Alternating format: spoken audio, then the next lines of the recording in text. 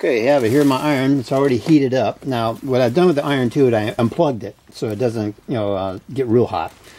So I'll just plug it in, get it hot, test it, if it's hot. Now, what I do is put this basinite on the iron here. Okay, then what it's going to do is make that epoxy turn to water, and all those air bubbles are all going to pop out, pop. So it's going to be nice and water clear. If you want what this plastic is, I separate my shop from my saws.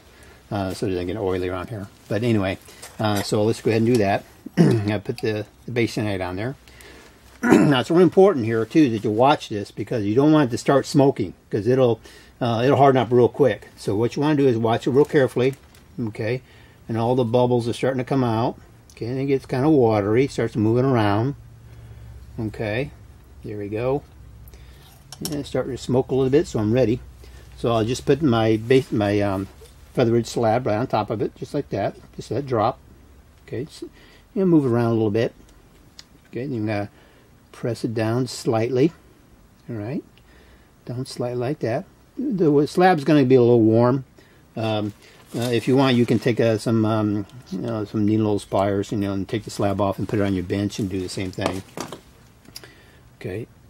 Okay, so you just want to press it down just slightly. You don't need to press it too hard. But you just want to press it just enough so the epoxy goes out on the edges. Okay. Now with feather ridge, like some other plumes, it does have pockets in it, crystal pockets, and sometimes botryoidal pockets. The glue will come up through it if it's open, all the way through. So you just got to choose your slab which you want to use without the pockets. One that comes all the way through. Some of them just have a clear crystal pocket that doesn't go all the way through, and the glue doesn't come up through it, so it looks great.